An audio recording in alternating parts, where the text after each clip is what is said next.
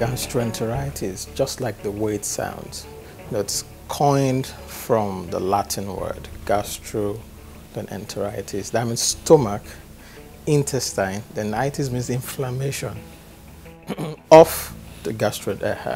So it means an infection of that alimentary canal, that canal where the food goes through and comes out.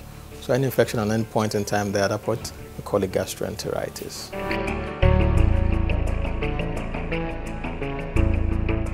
Yes, numerous things, but the major thing, the major pathology there, the major cause is an infection.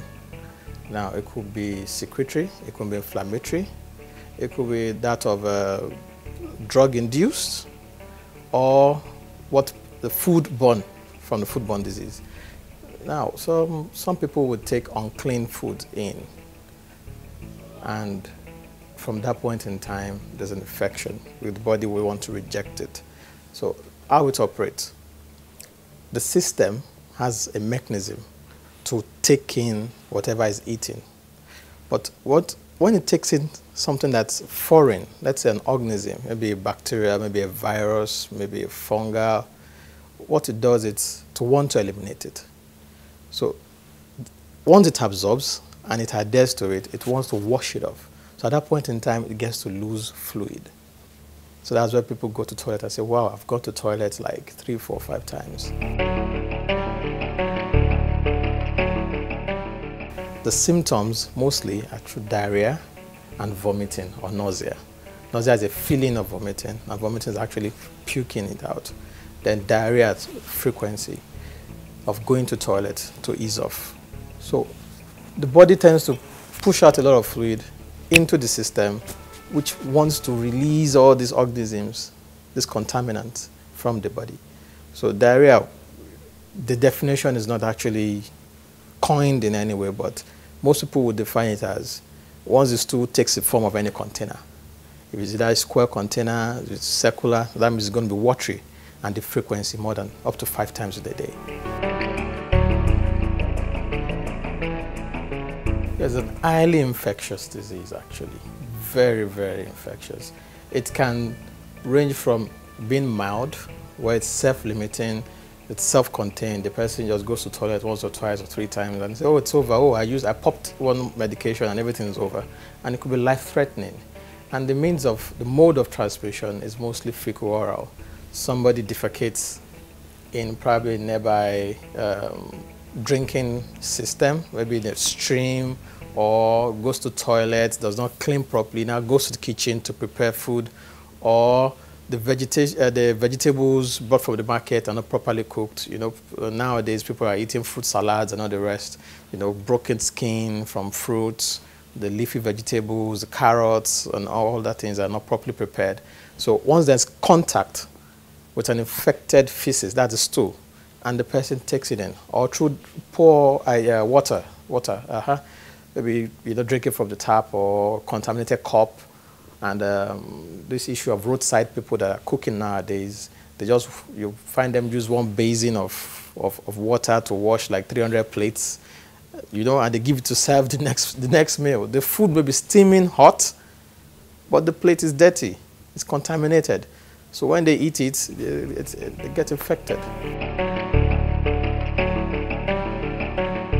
Yes, preventions are in 3 phases. Usually, there are usually 4 phases: primordial, primary, secondary, and tertiary. Vaccination is key. Oh, there's a vaccine? Yeah, there are vaccines for numerous, pneumococcal vaccines, measles vaccines, the rotavirus vaccines. Most times it is seasonal. During the raining season, poor sanitation. You find people dumping refuse in the nearby drainage system, expecting it to flow out of the community. Just 100 naira or 200 naira or 500 naira every week to take away the waste, properly dispose it, has been difficult. So what they do that, oh, the drainage is flowing. This is flood. They put it in there for it to flow. And all this will form a stasis. It's going to stop somewhere, and there's going to be backflow. Now, most of these things will wash up to the stream. People go there to take drinking water, maybe to wash their clothes or to wash their plates. In communities where it's so bad, they might boil the water not up to what it should be. They may not filtrate so well. Or those that imitate and they do pure water, fake pure waters, fake bottled waters, and they sell it to the community back. So hygiene is key. So if that is not corrected, then you're going to be having infections over and over again. Now, the main form of contact, fecal-oral. You walk into a restaurant, you want to eat, someone, probably the low-level staff there that stays in somewhere that's highly infectious, picks it up from there, comes to work, has been using the toilet over like 2-3 times, and doesn't clean up properly, and serves you. There could be a measure there. At that point in time, something could happen with the plates or with the meal, since it's not properly handled, and give you something to eat. And that person contacts it from there. And you say, but I've been eating this restaurant for a while. For like 2-3 years, I've been going there and I've not had issues. And the next thing is, I just went there yesterday. After 4 hours, I've been to the toilet like 7 times. And that has been my only meal for the day.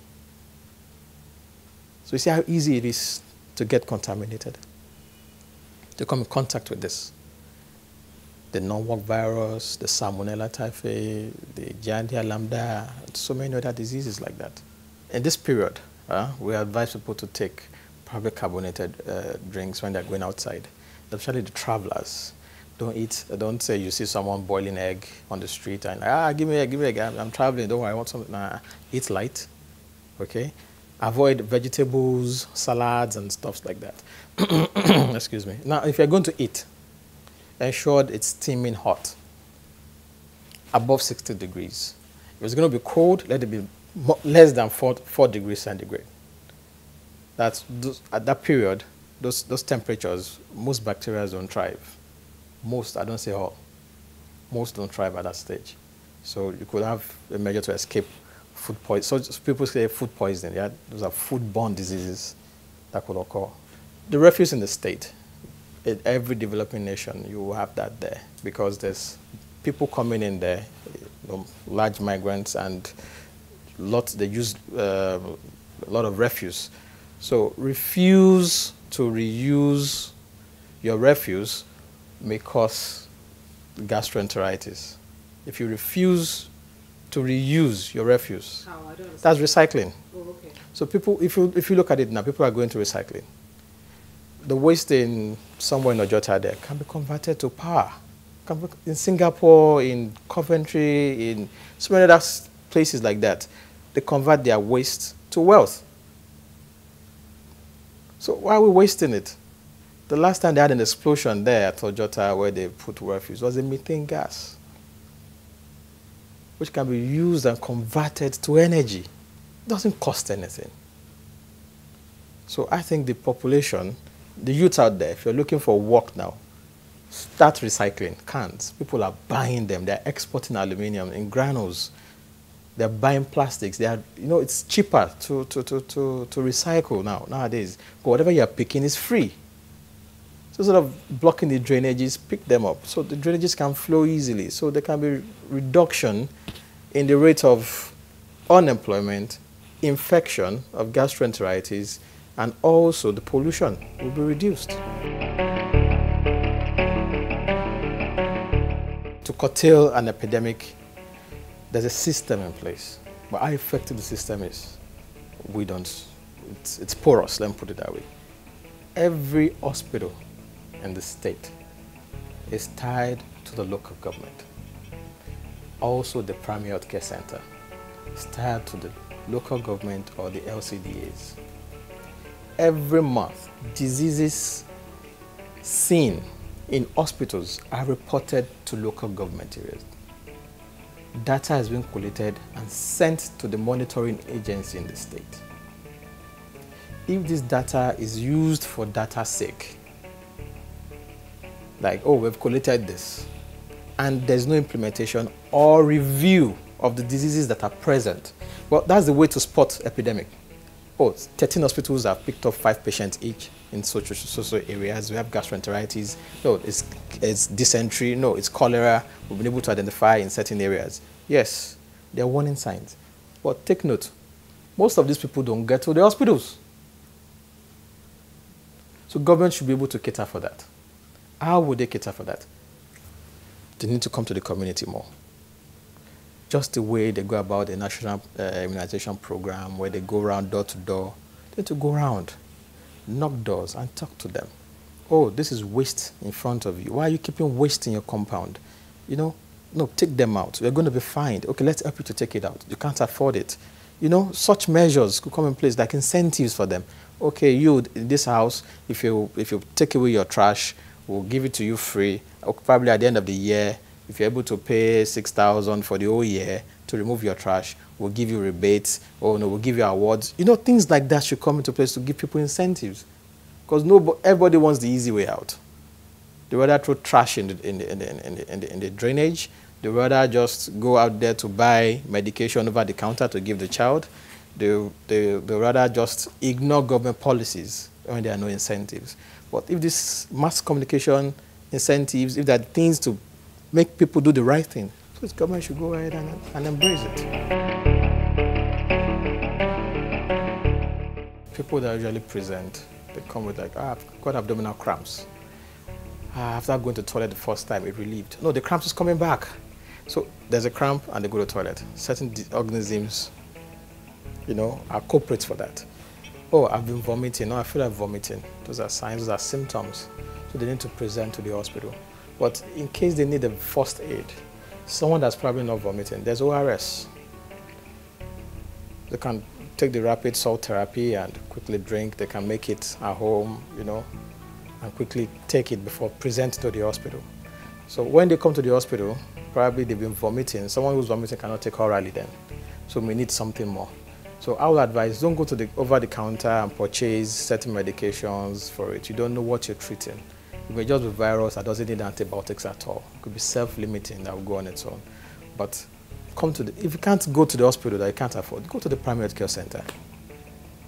Just check in there and lodge the complaints. Let's see before it gets worse.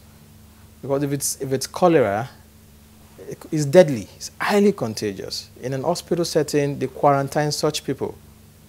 You set them apart, then you try to rehydrate with fluid much more than what the person can probably afford at the end of the day. So let us be penny wise and pounds foolish.